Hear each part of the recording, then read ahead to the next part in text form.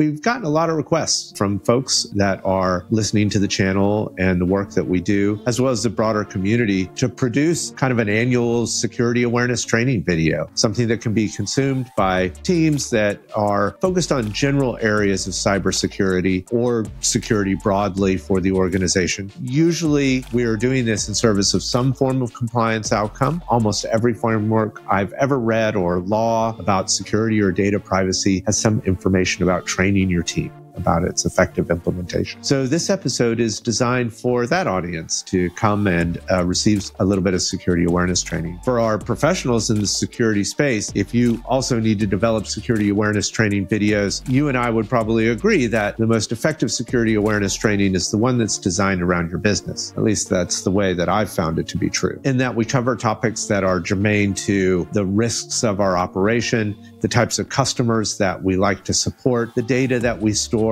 and also just best practices internally and the type of culture we want to develop.